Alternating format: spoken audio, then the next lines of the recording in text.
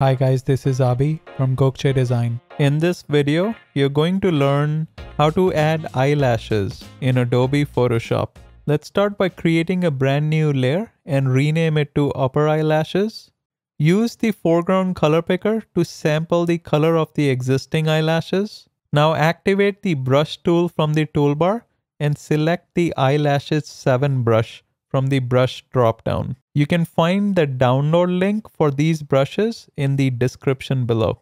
Make sure the opacity and flow are set to 100% and use the square bracket keys to adjust the size of the brush. Paint once when ready, then activate the move tool to transform and scale the selection as necessary. Go to the edit menu and choose warp from the transform dropdown.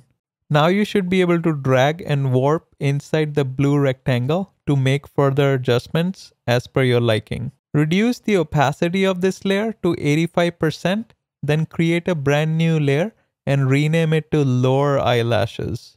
Activate the brush tool and choose the Eyelashes 8 brush from the dropdown. Paint once when ready, then use the move tool to transform the selection and the warp tool to make further adjustments. Reduce the opacity to 85%, then bring in a curves adjustment layer. Bring the curves line up a bit to increase the brightness, then use the Ctrl or Command I shortcut to invert the layer mask.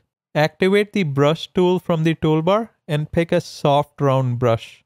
With the flow set to 20% and the foreground color set to white, slowly paint over the whites of the eye. Next, create another layer and rename it to Brighten Eye. Change the blend mode to Color Dodge, then click on FX and choose Blending Options. Uncheck Transparency Shapes layer, which is telling Photoshop to not use transparency as a boundary. Activate the brush tool and make sure the flow is set to 5% and the foreground color is set to white. Now slowly paint over the colored part of the eye to brighten it. Reduce the fill to 90%. Finally, let's look at the before and after images. Looks good to me. Make sure you like, subscribe, and turn on the notification bell. Until next time.